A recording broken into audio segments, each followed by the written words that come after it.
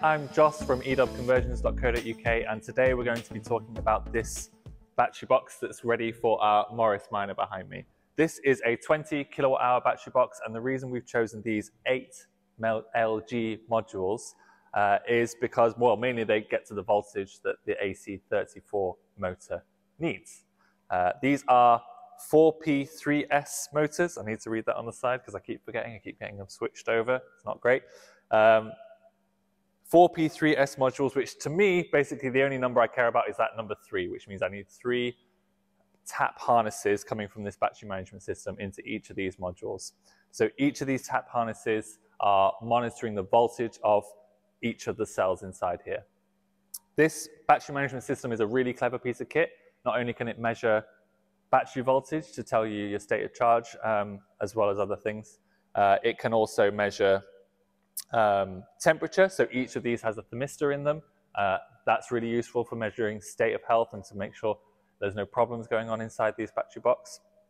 As well as that, it's talking to this current sensor here, which is measuring coulombs, whatever, if that's even a thing, I have no idea. Measuring coulombs, which is also informing the state of charge calculation that the battery management system is doing. Of course, the state of charge is really useful for you to know. You've got a fuel gauge on your dash, I'm sure, all of you, and that's just a vital piece of kit that we need. As well as this battery management system, we have a contactor junction box. The contactor junction box does what it says on the tin. It controls the contactors. So there's a pretty clever system going on here, which is called a pre-charge circuit. What that does is takes any inrush current coming from the capacitors in the motor to prevent any damage in the battery modules. So before the main positive contactor here closes, it will close this smaller contactor, enable a circuit through the pre-charge resistor, which softens out that curve a little bit. So that's a really, really useful piece of kit, prevents any damage. The whole system with this battery management system is there to prevent any damage to yourself, the batteries, the motor, any of the gubbins that are going on.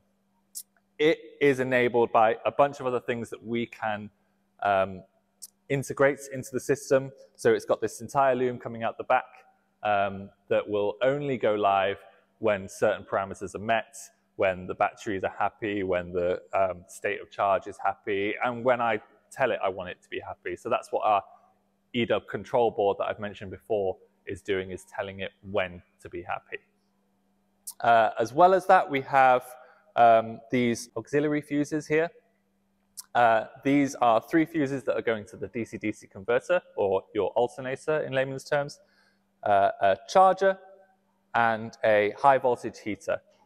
So there's a high voltage heater contactor here, which will only make that high voltage, which is going to be in the cab in this build. It will only make that high voltage live when it's happy in certain situations as well. I think what's I'm really excited about with this build is how tidy I've been. I think we've managed to P-clip and tidy back all these cables, make sure they're nice and wrapped, make sure they're not rubbing on anything, to make sure that none of these cell tap harness looms are going to short together or short to chassis or anything like that. It's really, really important, mainly for the protection of the battery. If any of those short, then you may well blow a fuse in the battery, or even worse, you'll blow a fuse in the battery management system. And that's not fun, trust me. I've done it. We have spent a lot of time developing this contactor board on here to kind of integrate everything into one box. This is the only box that we're going to add into this vehicle. This and the motor are the main components that make this now electric. So we have made sure that none of the high voltage gets out of this box unless the BMS is happy, unless my eDub control board is happy, and a bunch of other things. Obviously, it needs to make sure that you can't drive whilst you're plugged in, all sorts of other things that make this a really, really clever piece of kit.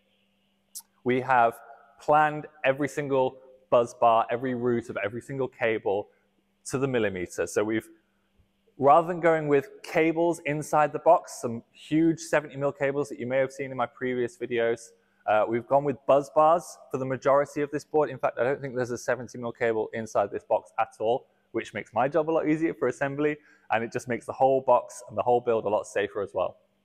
We've also planned the routing of the high voltage outside the box. So we've got a socket on the back of this box here, and it comes up to the inverter controller sat on top of the box here, and then the 3 cables from the inverter then go down to the motor straight behind this box as well.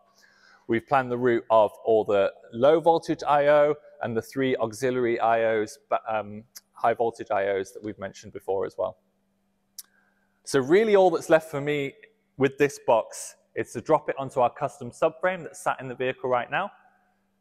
It's going to be a lot easier for me in this as well because I'm used to throwing it up from underneath the camper van, whereas this time I'm able to throw it down, which is going to be a lot easier for me to bolt that thing in.